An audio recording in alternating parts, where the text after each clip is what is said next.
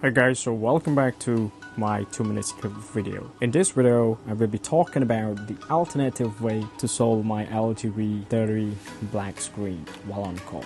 As you can see, every time I call someone or vice versa, this problem occurs. I cannot see anything unless I press the power button at the back, which is very frustrating. I have read through many forums regarding the issue. The common answers I found was because of the fall detection of proximity sensor. That's probably because the dust might get into it through the back cover. As can be seen, there is a space which dust could possibly go inside. Last year, I accidentally broke the back cover of this phone, so I went to the shop to have it replaced. Since then, I started to experience this problem. So my alternative way to fix this is to delay the proximity sensor to stop the screen from being blank for a certain number of seconds. This is the best approach I have found so far, since we cannot do anything besides opening the case and clean the dust or get a sensor replacement. Okay, now let's get started and how I fix this.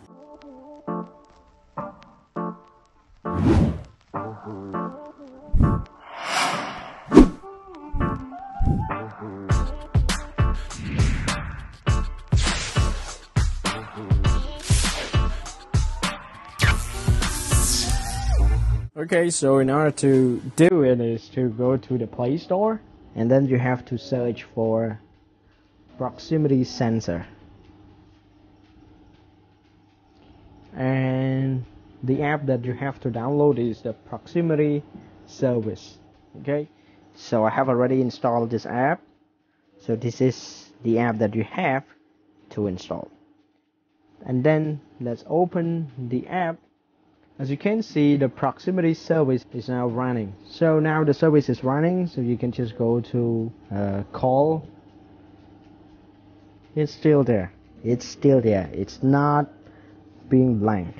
Okay, you can also change the delay time by holding on the app. Click on the setting. You can see the setting here. Setting, and you can see screen off delay. For this one, I used 3 seconds.